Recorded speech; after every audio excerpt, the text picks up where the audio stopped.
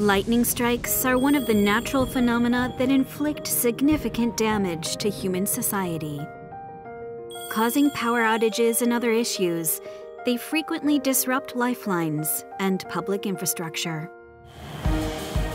To address this, NTT Space Environment and Energy Laboratories has been developing technology to control lightning strikes. The goal is not just to mitigate the damage they cause, but to harness their incredible energy for society's benefit.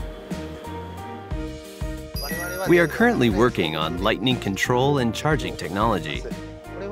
The technology involves using multiple drones and their wires to induce lightning strikes. Its purpose is to protect cities and vital infrastructure. Let's take a look at the lightning-inducing mechanism. First, a drone drops a wire with a weight attached and boosts the electric field at the tip of the wire to ground it electrically, generating an electrical discharge toward the clouds.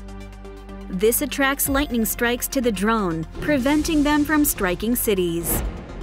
The lightning energy can then be conducted to the ground, stored, and used as electric energy.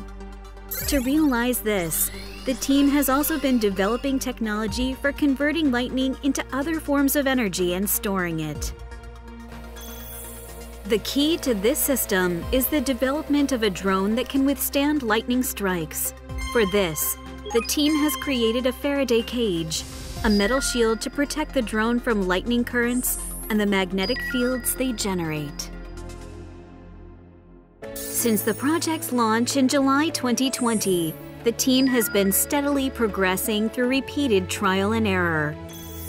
And it has developed a drone that could withstand artificial lightning 5 times greater than the average lightning current.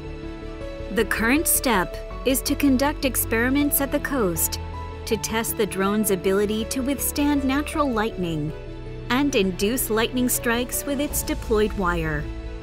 But working with thunderclouds has been anything but smooth sailing, and regardless of wind, rain, and snow conditions, experiments must be held with the utmost care for the safety of those in the vicinity. However, the fruition of this study will not only provide cities with protection, but will also realize a sustainable society that utilizes lightning energy.